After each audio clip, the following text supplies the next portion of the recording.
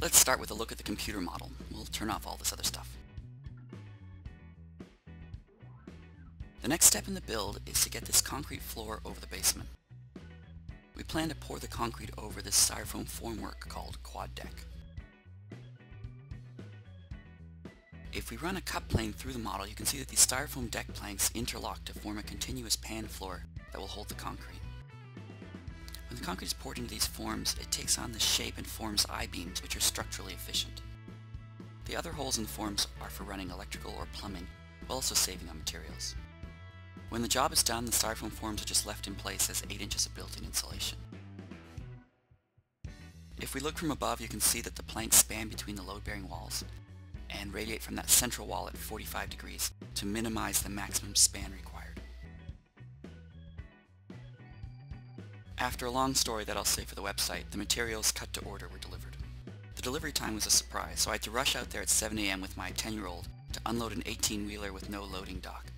We had to use a 13-foot ladder just to reach the materials. David was a trooper and we got it done. Sorry no footage, but I really couldn't have done it without him. It was really definitely needed 2 people. After the truck left, we used the skid steer and what little energy we had left to take the quad deck panels up around the back of the house. A little while later, Sherry and Michael also arrived to help out. We ended up with quite a large stack of materials that ended up sitting there for 3 months while I tried to get the crew out to install it. Just for fun, here are 2 of the pieces put together. You can see the ends of the steel reinforcement that runs the lengths of the planks. When they did finally come out, the first day started with setting up the scaffolding. I had expected some sort of custom shoring with aluminum beams like I'd seen in the brochure, so this low tech was a bit of a surprise, but it worked.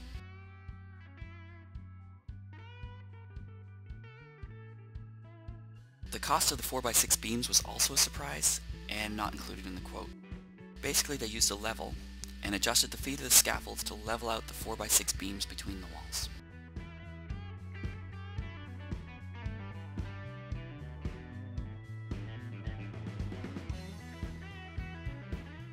At this point, they're adding a piece of 3/4 inch board.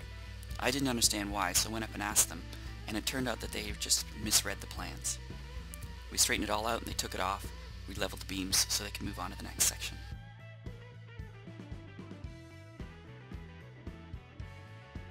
The second day, they started adding the actual quad deck material. These pieces were cut to length at the factory, but they still required a lot of trimming to get the actual shape required. They mostly just used a measuring tape and a sawzall. Once placed, Dan would push the new piece up against the previous, and Brian would run downstairs and screw it into place from below, toenail style, through the beams and into the steel reinforcement. This keeps the boards tightly together so the force of the concrete can't separate them. While they were doing all this, I was working on my laptop in the camper. I have solar power and a hotspot on my phone, so it's great. I actually had a couple video conferences on my laptop, and I took the groups for quick virtual tours after the meetings. After my workday was over, the guys are not quite done yet, so I put in a little time into polishing the concrete ribs, but that'll be a separate video. They cut this last piece backwards, so they had to cut it again the other way. It was not a huge problem because they had lots of other little trim pieces that they could glue in there later, but it was the end of the second day. The next day involved some extra cutting of the stuffed polystyrene to expand that mid-wall. Concrete needs to pass between the styrofoam to directly load the walls below.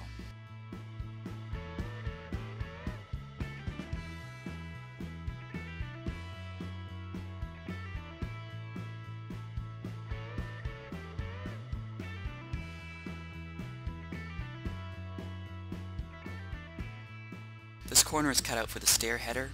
The wood board will hold up the concrete around the rebar reinforcement.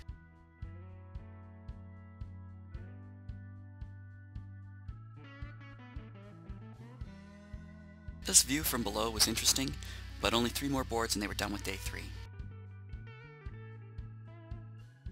On the last day, they returned with a 3rd guy, Adam, to help put in the rebar. The plans called for number 5 rebar at the bottom of that I-beam in the groove. Then they put 2 pieces of number 3 rebar along each plank. The transverse number 3 rebar is not really in the plans, but it was just added to get as a spacer so they could set that number 4 rebar the right height above each groove. I'd taken this afternoon off work so I could get a start on laying the radiant floor. I started with spraying out the plan right on the quad deck. This makes it much easier later. Then Sherry and I got started with laying the PEX tube. We'll show the rest of that and pouring the concrete floor in part 2 of the video. In the meantime, here are some pics. Here's the deck at the end of the second day. You can see that it's barely resting on the wall.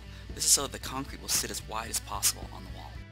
But, a surprise for me, I still needed to build the formwork around the perimeter to keep the concrete in. Apparently that was not included in the quote. Here you can see a ventilation duct that I placed in the floor while the guys were at lunch on the third day.